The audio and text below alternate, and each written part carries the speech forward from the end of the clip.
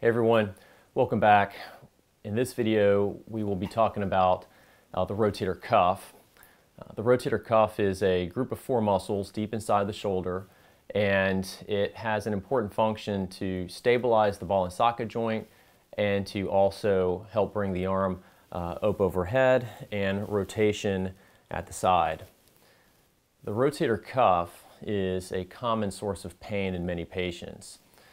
Symptoms can range between just pain, but preserved overhead function and strength, but it can also range all the way to patients with severe pain and weakness with shoulder use, weakness with bringing the arm up overhead or reaching away, or even complete loss of overhead motion to the shoulder.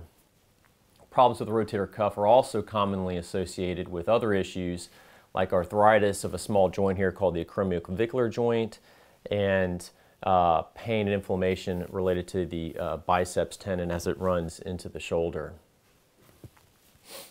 The rotator cuff, or problems with the rotator cuff, commonly fall along a spectrum known as tendinopathy. And so things might start off with just some inflammation in the shoulder, but progressive wear and tear of the tendon with use or with aging can lead to tearing of the rotator cuff. You can have partial tearing where the tendon is only partially torn off the bone, and you can have tears where the tendon is completely torn off the bone. You can have tears that are small that might involve only one tendon, and you can have tears that involve all the tendons in the shoulder, which of course could result in a lot of functional loss. Treatment for the rotator cuff commonly is non-surgical, but there are a lot of things that need to go into that decision. So an MRI is typically ordered at some point and is really helpful to really precisely define the extent of the problem with the rotator cuff, which helps us make a good treatment decision.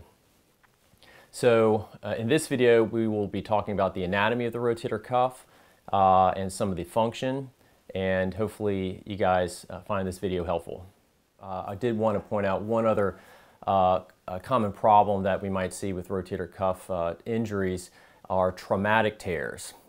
We just discussed the degenerative process of rotator cuff pathology, but some patients will have an acute injury to the shoulder, which results in an acute tear, meaning that they previously were functioning well, they did not have any problems with the rotator cuff, they had an injury, and then as a result, the tendon tore itself off the bone.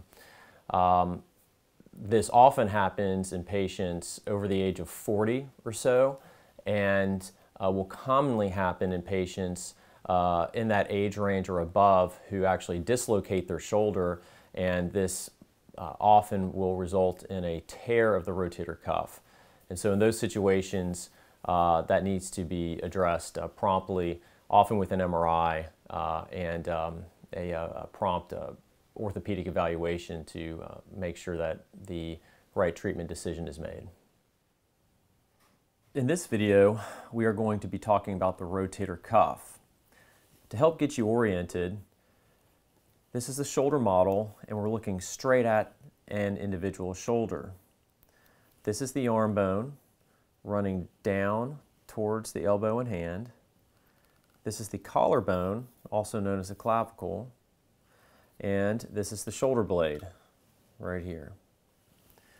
The shoulder blade is made up into a couple parts. The first is the spine of the scapula, the acromion, which is right here, and then the body of the scapula is this big flat part. You can also see it in this area. The rotator cuff is a group of four muscles. The first muscle is the subscapularis. It attaches in the front of the scapula right here and runs towards the front of the shoulder. It attaches to the front of the arm bone in this location. This muscle helps you rotate your arm inward towards your belly or behind your back.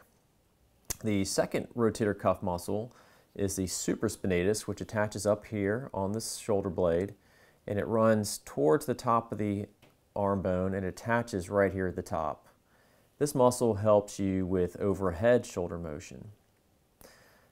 The next rotator cuff muscle attaches in the back of the shoulder blade, and this is called the infraspinatus, and it runs outward towards and attaches to sort of the back and the top portion of the arm bone in this area. This muscle helps you rotate your arm out externally away from your body. And finally, the fourth rotator cuff muscle is this smaller one here called the Teres Minor, and it runs outward and attaches towards the back of the arm. This one also helps you rotate your arm externally. The rotator cuff is essentially, like it says, like its name, is a cuff of muscle tendon unit that attaches to the arm bone, completely surrounding the ball and socket joint. It helps with shoulder motion, rotation, and helps stabilize the ball inside the socket.